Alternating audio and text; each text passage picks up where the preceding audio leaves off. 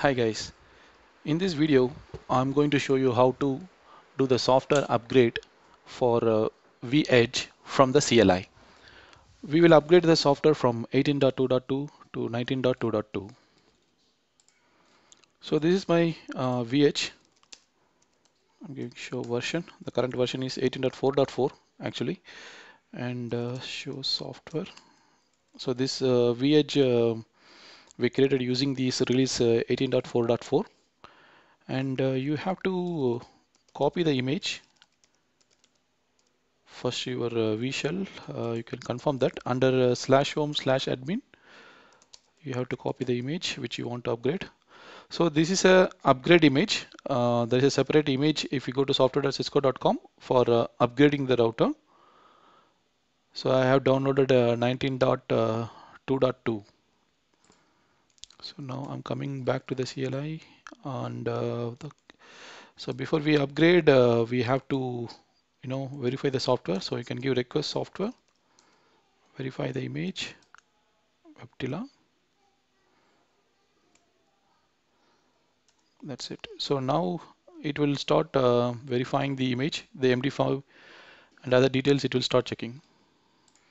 So now you can see it's given MD5 sum for the file is checked and it is passed, and signature verification succeeded. And we can give request software, then a question mark. You can see there are many options.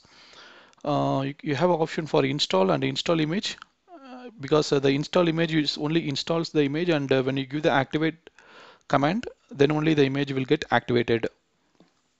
So in this lab I'm going to give install. So when you give install, it installs and activates the software at the same time.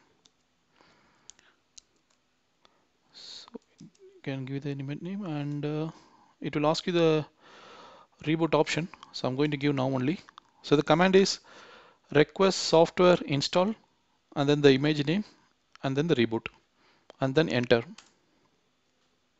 So now it is getting upgraded to 19.2 release. So now you can see the installation is over. Now the system is going down for a reboot now. So now it is online. Now you can see when I log in, it gives the release 19.2.2. Show version. You can see it is giving 19.2.2 and show software. So show software, you can see the previous version 18.4.4 and the new version 19.2.2. And 18.4.4 was default. 19.2.2 is active now, that coming as a true now here. So that's it. That's the procedure to upgrade the vEdge from the CLI. Thanks.